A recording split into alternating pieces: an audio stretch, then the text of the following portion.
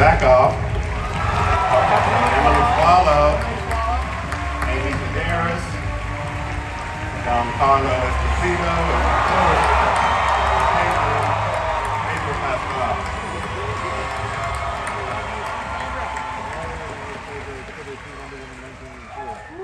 Hi. Hi, everybody. So let's start with Pedro. Pedro, you've been on this journey since the beginning. We don't get to rather until we came out on stage. How are you? Good. It's on the armor. All hugs. Okay. People are panicking everywhere. Nobody gets to see anybody anymore, so. Well, they're in helmets. That's hard.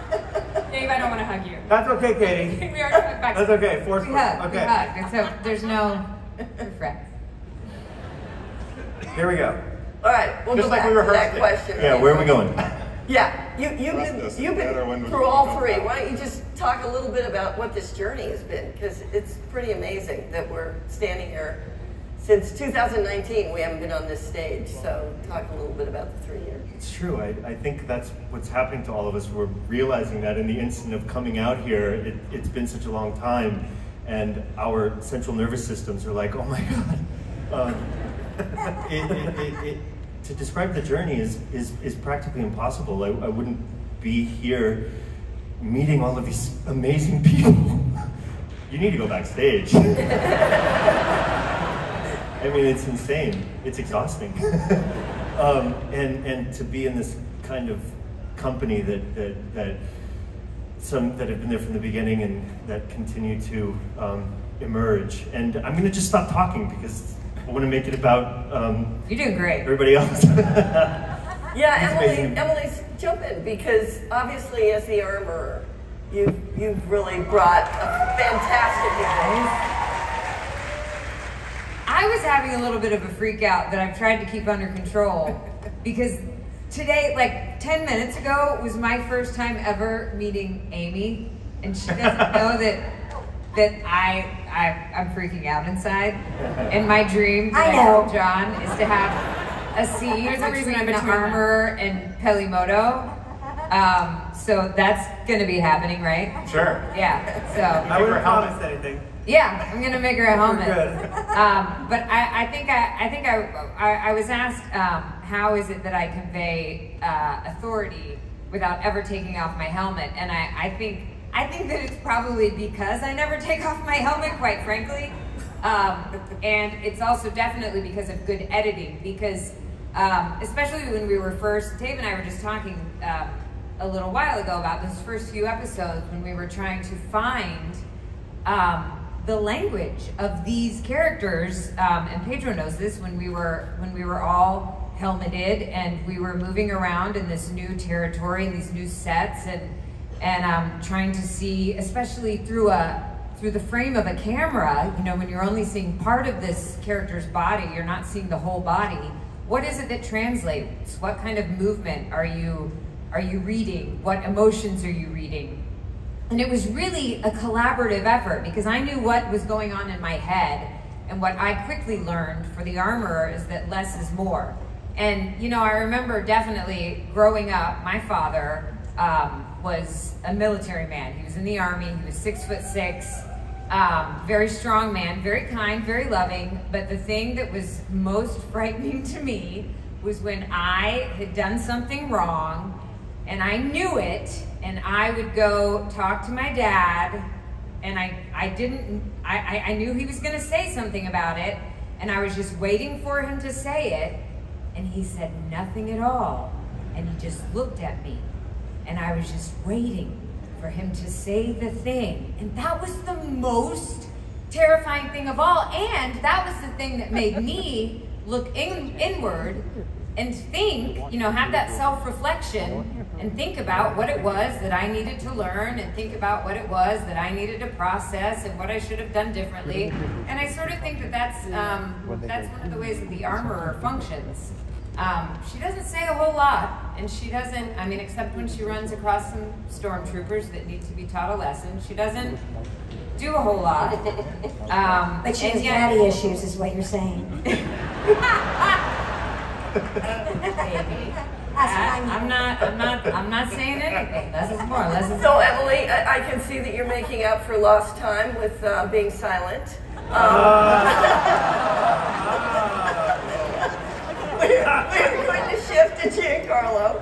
Tell us where we left off with the story, so that we can kind of get everybody up to speed as we start to approach. Looking at me like she asked me a question or something. We're looking past. Okay, great. I'm like. Well, I'll first say, don't get scared. Hey,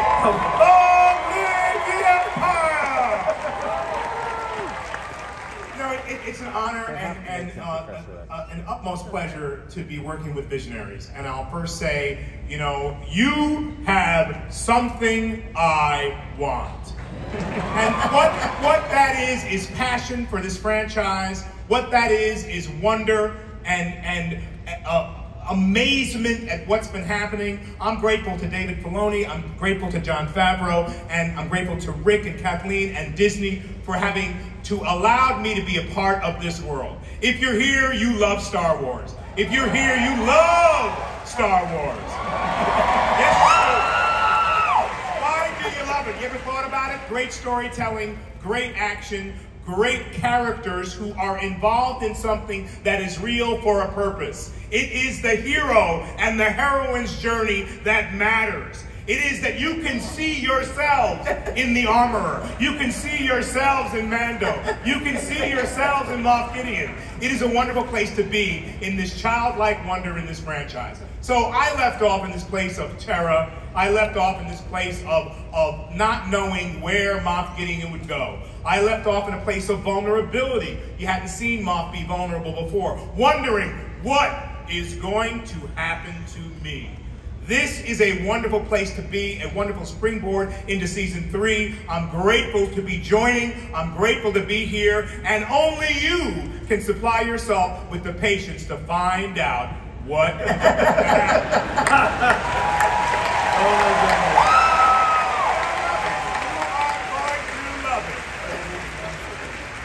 So Amy, you were noticing that there was an opportunity here to tell us a little bit about Paley, because I have to say I think everybody would agree that every time you're on screen, everybody's laughing. So, right? So tell us a little bit about how fun that character is. Oh, they're laughing because I memorize the lines. That's why. I don't know what I'm saying. All I'm thinking about are the lines. There's no levels.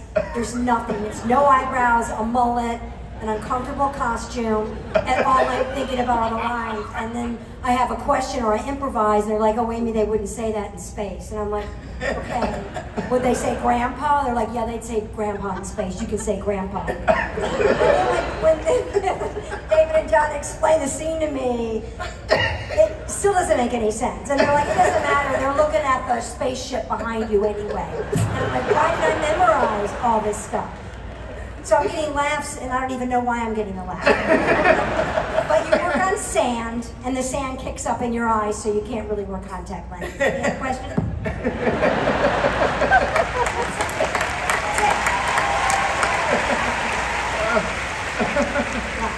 Dream come true, honest, dream come true.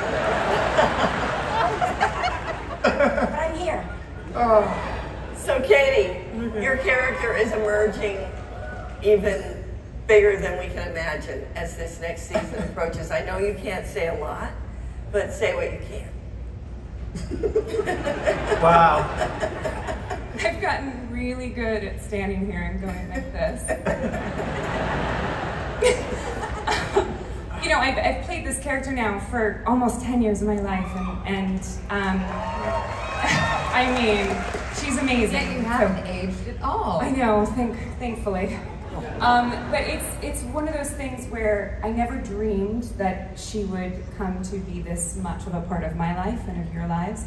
But I'm just so grateful to these amazing guys for letting me do this, and Kathleen, and I'm so excited for you guys to see this season because I've seen it. It's crazy. That's all I can say. That's legitimately all I can say. That's it, because I always make a joke that like someone will swoop down and take me away and you'll never see me again. but they're here now, so I'll just fall off the stage. So, look, we're all excited to be back here. We've got a lot of our cast here. We've got a room full of people who've been there from the beginning. The audience, the fans, thank you. And so we figure what a great opportunity to bring something to show you, because we got everybody here.